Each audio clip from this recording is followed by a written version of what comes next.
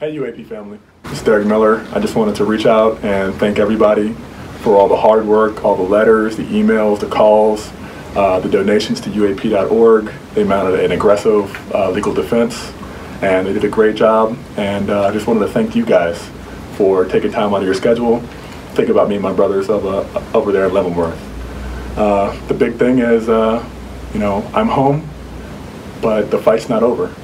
We have John Hatley, Clint Lawrence, and a bunch of people, Silva and Webb, who are pending court-martial and who are still at Leavenworth. And we all are dedicated to trying to get them back home to enjoy the freedoms that I'm enjoying now. I've recently taken a job on Capitol Hill to try to continue to fight and advocate for UAP and to fight for everybody to come home. So thank you all, and keep fighting. Thank you.